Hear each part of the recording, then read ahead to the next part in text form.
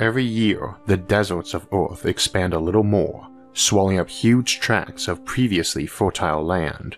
We are working hard to slow or stop that, but how do we go about reversing it?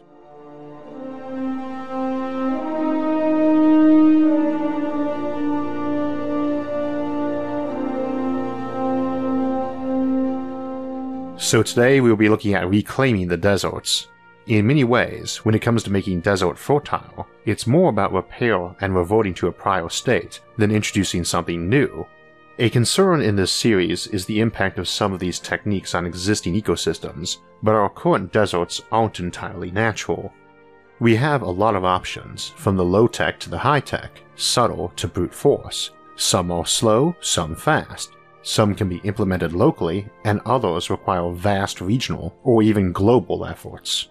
Which ones we might use will vary on circumstances. Some tactics rely on altering the weather, others on diverting fresh water from existing supplies, or creating new fresh water by desalination. Some focus on conserving water or getting the most out of what supplies you have, while others might involve gene tailoring species to survive on salt water, skipping desalination entirely. But just like terraforming a planet, there is more to reclaiming a desert than just adding water. You need soil rich in the right nutrients and full of organic materials and organisms. You can't simply brew vats of microorganisms and mix them in with the sand. You need roots to keep everything from washing out or being blown away. One could also use a mixture of retaining walls and artificial fibrous materials to help further stabilize everything. Clay and biochar can be mixed into sand, poured up from deeper down to build up a soil base. We've also got a new material called LNC, liquid nanoclay, that has shown great facility in binding sandy and arid soil up quite quickly, and can be mass-produced. We'd also most likely introduce nitrogen-fixing bacteria, probably engineered lines that have been tailored to pull nitrogen from the atmosphere faster and more efficiently in order to enrich the newly created soil and build a layer of silt to bind the sand. We don't necessarily have to go high-tech though. By planting bands of plants along desert margins or an existing oasis, you can slowly invade the desert regions so long as you can supply them with water. Getting that water and keeping it there is our main focus for today, but we don't want to underestimate the soil aspect. As our ancestors found out back when they first began experimenting with bringing water to parched lands for farming, keeping that soil in good condition once you brought water in by canals and irrigation was just as hard as getting the water there. It's also a way we can experiment with terraforming other worlds, which will need far more work than deserts. Indeed, as we often point out when folks suggest we should abandon dreams of space colonization to focus on Earth's problems, not only can we walk and chew bubblegum at the same time, but we can often learn things working on one problem that will help on another. As an example of that, we often worry about greenhouse gases, rising water levels, decreasing biodiversity, and supplying enough food for a growing planetary population. Soil is a good carbon sink, and soil that's deeper and has a higher carbon density is more productive, more flood resistant, more drought tolerant, and supports a more robust ecosystem. It's not a small amount of carbon either. If you add up every kilogram of carbon located inside plants, animals, and the atmosphere, that total is about half what's stored in our soil. Now, soil doesn't just store carbon, it stores water too. Not much, relatively speaking, but every bit counts if you're worried about rising sea levels. And if you start making lakes and reservoirs too, it starts to add up. This of course gets us back to water and how we get it. We should note a few things. First, Earth's fresh water supply is produced by solar evaporation, and that's actually not a very efficient way to desalinate water. We get something like 500 quadrillion liters of rainfall on Earth every year, which sounds like a lot, but we get something like 5 trillion joules of energy from the sun every year driving that. So in terms of efficiency, sunlight produces about 1 liter of fresh water for every 10 million joules of energy, about 3 kilowatt hours. Most desalination processes use around that much energy to produce 1,000 times that much drinking water. Sunlight is free of course, but as channel regulars know, in a lot of futuristic scenarios we discuss here, your economic bottleneck becomes waste heat removal, and it will be important here too, more on that in a bit. Second, most of that rain basically goes to waste. The majority falls right back down on the oceans, much of the remainder falls in places and amounts where it drains off unused by plants and goes right back into the oceans, often carrying critical nutrients along with it. Even once it is in the ground and plants, it's often not used too efficiently, evaporating away again. Slapping a greenhouse over a location obviously drops its water usage a lot, but so does just having a ground cover that minimizes evaporation from the soil. So too, watering areas at the right time of the day can help retain that moisture, while doing it at the wrong time of day can not only see a lot of it evaporate away, but scorch the plants while doing it. Beads of water act like lenses, concentrating sunlight just like a magnifying glass. Not usually an issue when it's actually raining since the sky is cloudy, but problematic while irrigating. Third, there's already enough water, even on land, to green every desert on Earth. It's just not located at the right places and times. Seasonal river flooding occurs even in areas that are regularly drought-blighted, so if you can store it and move it, all the better. Deep reservoirs are better than wide ones because it means less surface area for evaporation and exposure to sunlight. We spent the last 2 episodes talking about colonizing the oceans and building islands, and it's worth remembering that if you have a big lake acting as a reservoir, that's useful for other purposes, as we saw in those episodes. You can do farming in lakes, both classic marine life and floating raft farms, which isn't high-tech or revolutionary. After all, we've been doing that in Mesoamerica for centuries. Also, while moving water horizontally is relatively cheap compared to desalinating it, moving it vertically is more expensive. It takes about 1 million joules of energy to lift a cubic meter of water every 100 meters of height, and most of the Sahara, for instance, is far higher than that. Not every arid region is high altitude, of course, but water does drain down, so there is a correlation. While the energy needs for pumping would be less than evaporative desalination, that can easily exceed our more efficient desalination processes. If you'd like a detailed walkthrough of desalination and pumping math for the Sahara, Real Engineering's channel has a great episode on terraforming the Sahara, I'll link below. That digs into the numbers on desalination and using forests as carbon sinks in the Sahara, with current figures and technology. I should mention you can also move water around continents, shifting it from wetter to drier areas, but don't assume we can't move it between continents either. Tunnels and pipes don't stop working just because you hit a coastline, and you could reap a net energy savings where the fresh water source was a higher altitude than the destination. When it comes down to it, if you need to cool some places down and warm others up, water is a pretty good medium. We'll discuss that more in our topic for next time in the series, Colonizing Our Arctic Regions. While such a thing would require millions of kilometers of piping, we already have millions of kilometers of piping. Needless to say, approaches like that require a lot of construction and a lot of maintenance too. And while pumping water around and up to fall down on crops isn't too energy intensive, it still does take energy. And let's not forget the cost of maintaining all that infrastructure too. One technology we often discuss using on the channel is orbital mirrors or shades. You can use them to cool a planet by blocking some light, and you can use them to add light too. You can concentrate that a bit as well, and mirrors are cheap and easy to make, and shades even easier. Thus they'd be one of the easier industries to get going on a place like the Moon, saving us launch costs. They also need no structural support in orbit. There's no wind or gravity for that structure to resist, so they can be thin foils. Now a caveat to that is that while focusing light down on some bit of sea, or on an artificial shallow saltwater lake, will get you a lot more evaporation, it's also adding heat, and doubly so because water vapor is a greenhouse gas.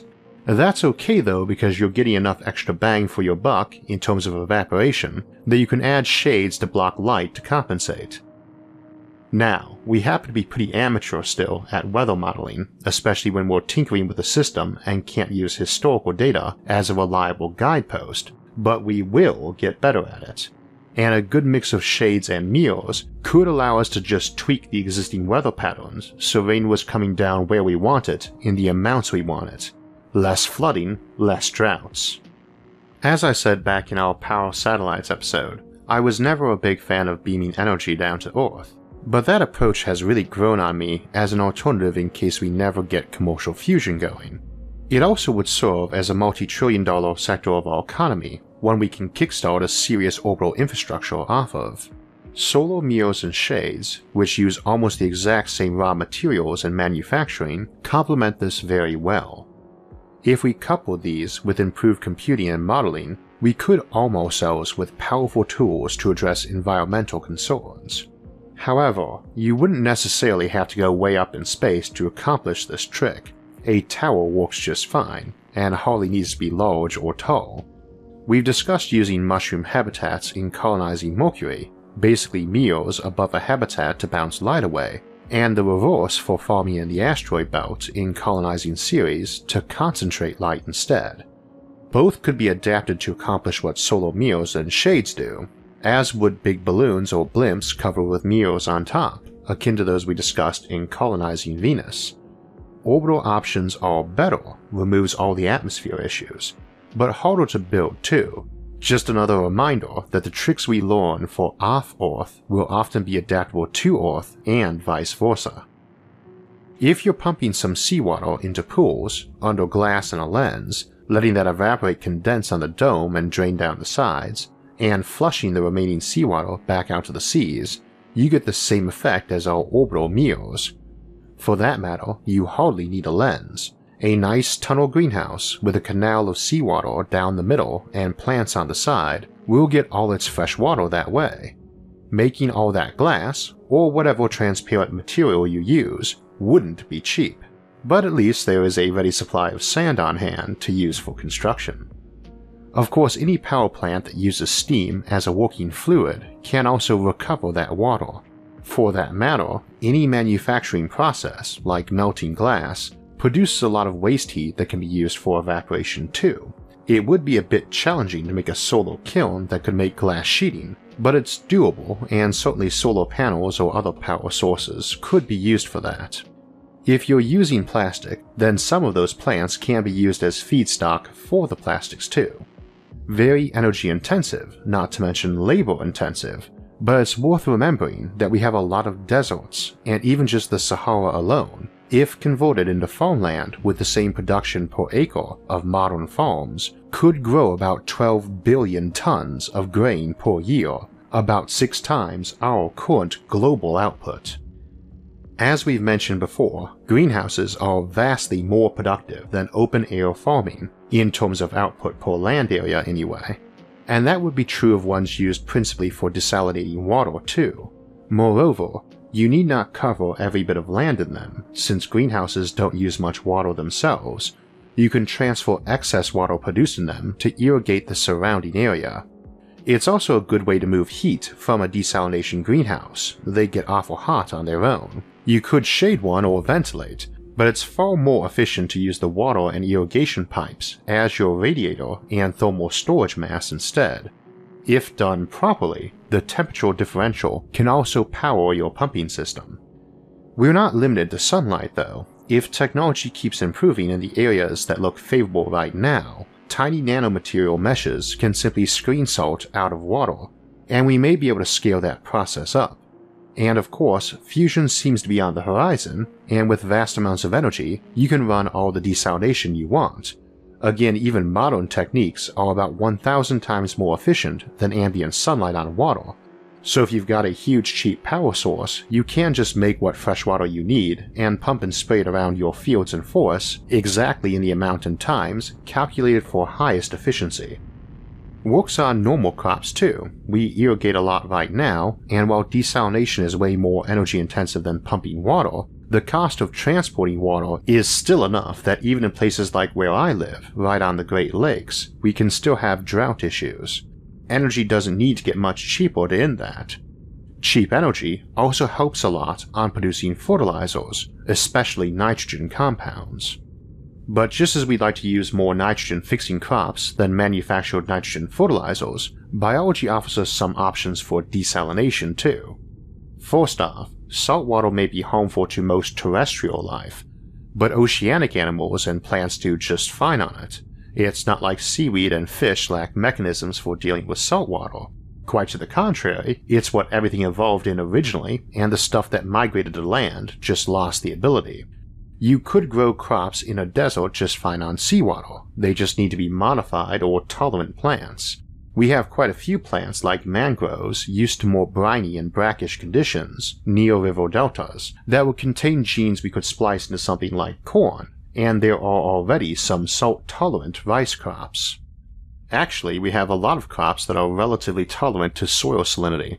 In the ancient Fertile Crescent, they also had to deal with salts building up from irrigation, and found that some crops would still grow in soil whose salinity was too high for others, and doubtless the ancestors of many of our crops got bred from the ones that did better in salinated soil. People often worry about GMO food crops, but it is always good to remember that most of the natural crops we have these days are about as natural as the poodle is. We can modify crops to live in more saline soil and thrive, and we've gotten fairly good at leaching and flushing salts out of soil too. Of course, you're not necessarily using soil. We always talk about using hydroponics or aquaponics in space or in vertical farming, and we could just as easily use seawater as fresh water. You could cut canals and quanuts into a desert region full of seawater and cover them with glass to capture that evaporated water, use what you need to grow crops, then mix the remaining water along with the plant matter into the sand to compost into soil. Oceanic plants might live in salt water, but they use metabolic processes to keep intercellular salinity low. You could probably even alter a plant to overproduce water and act as a transport, like some vine network that runs from a seawater pool or canal to a ways away where it transpires out large quantities of fresh water vapor for recapture and irrigation. We were talking in previous episodes about how people like to live near coasts or river shores, and about how we might build lots of snaky islands out into the seas to maximize this real estate. I also mentioned cutting canals into continents to achieve a similar result, and you could do the same in deserts, just tons of canals of seawater, evaporating fresh water that's collected, and move to the soil nearby. And if we don't mind building very long and deep pipes, ones kilometers deep, we can also take advantage of the very large pressure differential between the top and bottom of the sea to act as the pump for a reverse osmosis filter. This requires a very long and sturdy pipe, but we already discussed making some of those last time in colonizing the oceans. This gives you a very cheap way of desalinating water and dispersing the waste brine. We also mentioned the option of going a bit deeper and drilling boreholes right into the mantle to extract heat and minerals, moho mining, and how that's easier in the oceans where the mantle is closer. You could also use that steam from cooling that magma straw, or just let the boreholes act as cloud factories. Again, fusion is your best option, as are desalination techniques that don't use evaporation for water per unit of energy, but anytime you can get something as a free byproduct of something else anyway, that's even better. And if you're willing to build big enough, tall and deep, you can get some truly mountain-like towers that can get those freebies. So lots of techniques. Which ones we use in the future will depend on tons of factors and not just those involving technological progress. If you want to pump water from the Congo or Mississippi to the Sahara or Mojave, you don't just have to worry about how the energy and infrastructure maintenance costs stack up against desalination plants near those places, but whether or not the source regions are okay with that. Rivers tend to be borders too, so getting permission is almost always going to involve getting it from multiple entities. Small-scale projects that don't need to bring in much exterior resources will work better in some areas, while others can more easily engage in massive efforts both in terms of cost and geography. Water rights are traditionally a very big deal, wars have often been fought over them, and countless smaller-scale disputes have occurred and still are commonly resolved in courts even today. But there is also a lot of fresh water not in dispute, such as river water and glacial meltwater that just flows into the oceans. Most of this water can be redirected or pumped to useful locations, or at least retained and used locally for irrigation or brackish farming. If you're a smaller farmer near the coast, you can build a seawater greenhouse without much exterior help or permission, If you're inland, you can build an air well condenser or a dew condenser to get some water out of the air or concentrate what comes down in the dew. Keep in mind, a place that only gets a few centimeters of rain or dew a year, as opposed to more like the meter we'd like on good farmland, still is getting enough water to grow a small portion of land. Get a plot of land and stick a house on half of it, and all that water sloshing off the roof just doubled your effective rainfall level. So if I roof over a section of land with a greenhouse, or even just a sheet of plastic, the rain that would fall there will slide over onto the other soil, concentrating that rain. In a lot of marginal areas on the edge of the deserts, where we're fighting desertification, you only need a little more water. So even just partial greenhousing combined with some water conservation tricks like mulching would be enough to halt that expanding desert and start pushing it back. It's interesting in a way because as our farming and water conservation techniques improve, these desolate areas become very attractive as our breadbaskets. Now, they do have their own ecologies already, but as mentioned, our deserts have been expanding, largely from our own activities, so pushing those back a ways seems preferable to knocking over existing forests for farmland, and a lot of the techniques needed to make them work are the ones we are likely to be implementing in future generations to get better yields from existing croplands anyway. If you want to maximize yields, you farm under a greenhouse. It doesn't much matter where that's at, and you'd inevitably be supplementing the desert ecologies nearby too, allowing them higher densities of flora and fauna to replace land lost to those ecosystems, much of which was only recently obtained anyway. We'll see a similar factor in play when we discuss trying to make Arctic regions livable in the next episode in the series, and that will be a good deal harder too, since beyond being cold and poorly lit, they don't get much rain either, albeit they have plenty of fresh water tied up in the ice. Speaking of that, there's also the classic option of towing icebergs to the desert or pumping meltwater to them. Lots of options, and lots of research going into this area too. We only scratched the surface today.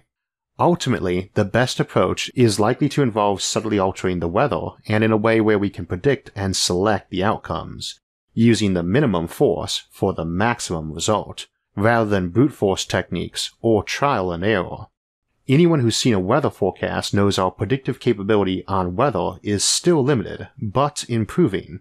When it comes to predicting weather on other planets or inside giant artificial habitats, we've a lot of work to do, but the basic forces and variables are known to us. Yet it can seem a bit mysterious because discussions of weather tend not to give the details. It can be a lot of fun trying to figure out what the weather would be like if we created a hot zone in the Atlantic off the African coast or inside some O'Neill cylinder on a flat planet. And if you're interested in learning how to do such things yourself, or just want to better understand how the weather or seasons work, then try out Brilliant's course, Out in Nature. It's a good place to get started in learning along with Brilliant, and it covers everything from the reasons for the seasons to the greenhouse effect and Coriolis effect, from pressure systems and hurricanes to tides. If you want to increase your own understanding of that topic or others, and have fun while you're doing it, go to brilliant.org/Isaac Arthur and sign up for free. And also, the first 200 people that go to that link will get 20% off the annual premium subscription. Next week, we'll return to the moon to look at how things may play out as colonization proceeds, and we begin getting some serious civilizations up there in Battle for the Moon. And we'll take a look at our book of the month, Artemis, the newest novel by Andy Weir, author of The Martian. The week after that, we'll go further out in space and time to look at options like suspended animation, freezing, and stasis for moving colonists to distant worlds, and the various ways you might operate such vessels in sleeper ships. For alerts when those and other episodes come out, make sure to subscribe to the channel and hit the notifications bell. And if you enjoyed this episode, hit the like button and share it with others. Until next time, thanks for watching and have a great week.